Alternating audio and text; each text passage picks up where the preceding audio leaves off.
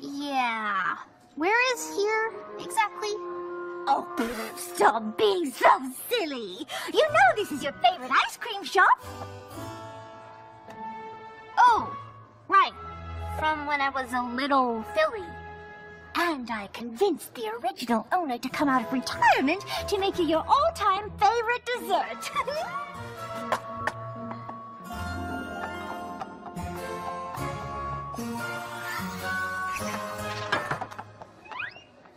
Oh, God.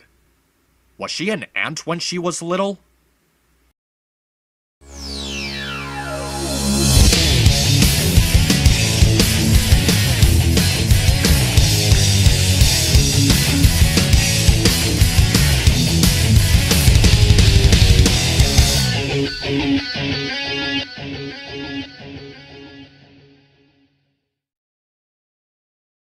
Ah, boy. Why has Rarity been getting hit with the idiot stick lately? First she messed up a restaurant, then she made up a story about her friends, now she can't figure out how to spend time with her sister. Okay, that's a mean way to open up this review, as it doesn't entirely reflect my feelings on the episode. So what exactly did I think of Forever Philly? Was it good? Was it bad? Or was it just okay?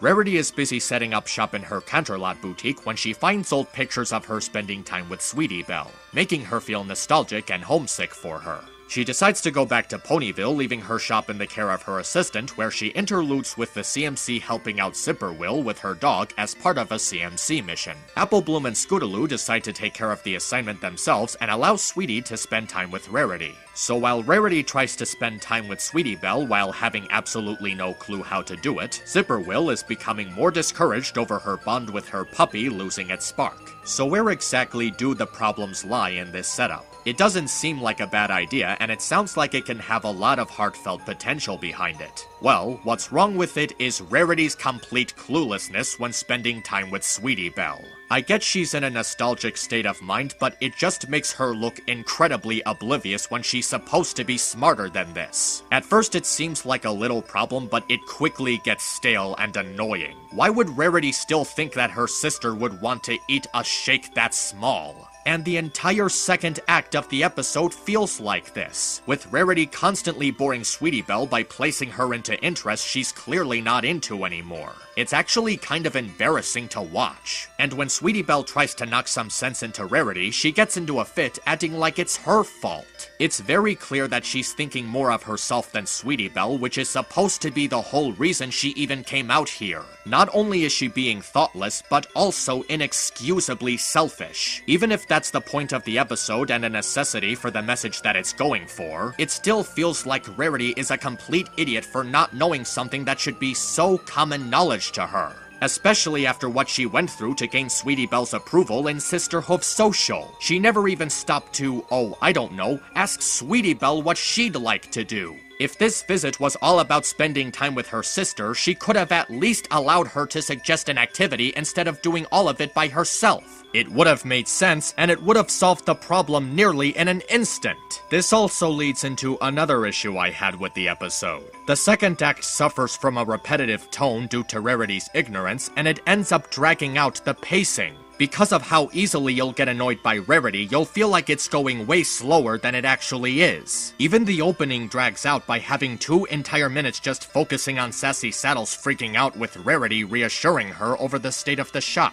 It feels like the story could have done more interesting things with its concept, but so much of it is focused on lackluster moments and annoying characterization. But that's actually as bad as the episode gets because there's several other good things that even it out. There's a good sense of continuity surrounding the CMC accomplishing their missions for people around town. It shows that they're continuing to move forward as characters and showing more growth in their development. Their first scene establishes the progress they make in helping Blank Flanks get their cutie marks as well as finding their calling in life. And I really like the photo scene across the clubhouse acting as both callbacks to previous episodes and reminders of some of their greatest achievements as well as the friendships they've built. It reminds them of all the great things they've done for others, which gives them motivation to keep doing what they do. The episode even makes use of a character that was previously established 3 seasons ago to act as a bulk of the story. The subplot with Zipper Wolf and her dog is much more subtle in its presentation, and it gives the audience a much-needed break from Rarity's annoyance. It also makes more sense for Zipper Wolf to pamper her dog since she's less aware of the situation being a kid, and it's fairly common for people to pamper their dogs even as they get older.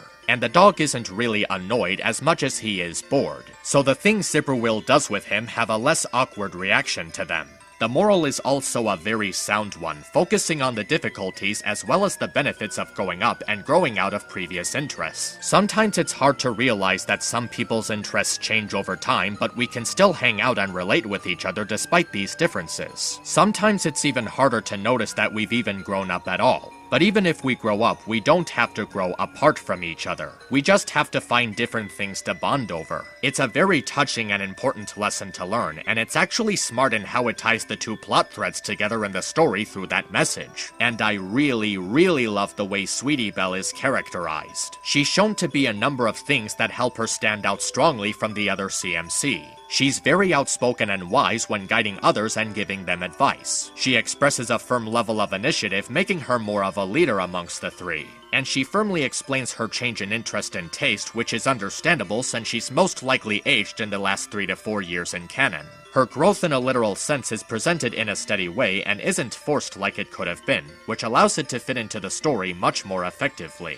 It takes time to focus on how different she is compared to earlier seasons without relying on it, which gives the episode a better sense of focus. And her deadpan expressions are the best piece of humor in the episode. It plays off of Rarity's obnoxious behavior very well, and it feels relatable due to how ridiculous she acts around her. They don't feel too annoyed or too relaxed, which allows her to detest her situation while still presenting a level of patience with Rarity. It's only after she feels insulted by her not knowing anything about her that she rightfully puts her foot down and stands up for her dignity. And after seeing Rarity coming to understand what she was explaining, she admits that she always appreciated the idea of spending time with her, even if there were times that she was being annoying. And now that Rarity understands that Sweetie Belle is into other things, the 2 can bond together much better over new interests and activities. I can't say Forever Philly is on the same level as Rock Solid Friendship because in several ways the episode has more redeeming qualities to it, and its tone really isn't as repetitive. If anything, I'd say it's a good episode despite its flaws. With a good story, good characterization, and a relatable moral, it's certainly one of the better episodes of Season 7 so far.